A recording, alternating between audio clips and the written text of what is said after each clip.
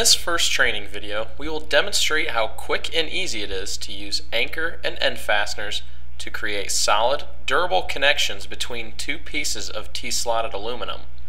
We'll start with anchors.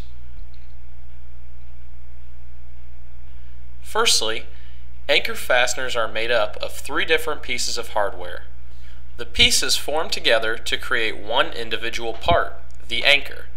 This anchor is then inserted into a pre-machined piece of T-slotted aluminum. The other T-slotted bar then slides onto the anchor and is fastened tight with a T-handle or L-handle. The resulting connection is solid when tightened, yet allows for modularity in the design of a solution.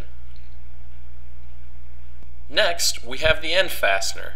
The fastener itself is made up of two different pieces of hardware which form one part. This end fastener is then screwed into a T-slotted bar that has been previously tapped at the end.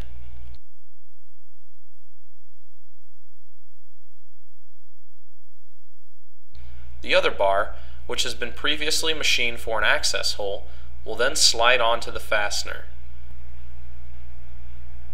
With either a T-handle or L-handle, the fastener can then be tightened through the access hole, creating a concrete connection.